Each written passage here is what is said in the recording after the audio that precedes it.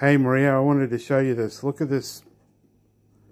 My average of the CPAP, right, for the year was 17 was my P95 average. That's what my pressure normally was. Over 182 days, it's 16.5, 90, 15.5, 30 days, 14.5, 7 days, 14, and in 1 day, 13.5.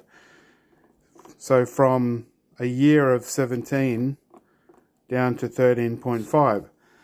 So a couple of reasons why. I've lost a whole bunch of weight and I'm not taking testosterone. That might help as well, but obviously the weight loss could be also low dose naltrexone. Not sure if that helps, but I've positively improved my sleep apnea. How awesome is that?